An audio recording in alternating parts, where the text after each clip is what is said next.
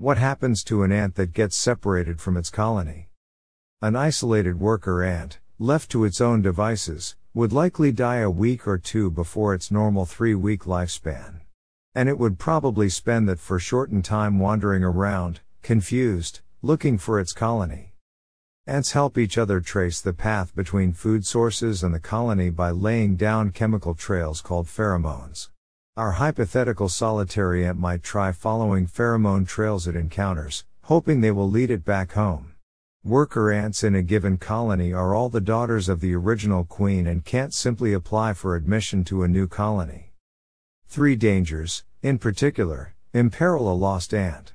The first, and most obvious, is a lack of food. Ants are natural foragers but are used to receiving cues from other ants about where to search for food. A single ant would not have the capacity to store enough food to survive for long. Furthermore, ants don't always eat substances in the form they are gathered.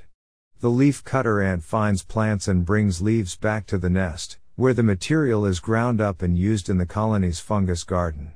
The ants then eat the fruiting body of the fungus. Without the organizational assistance of the colony, a leaf does nothing to sate the appetite of a leaf-cutter ant. The second danger is cold. Ants are ectotherms, animals that need heat but are unable to generate it themselves. When it is cold, ants in the colonies will seek the protective covering of the nest.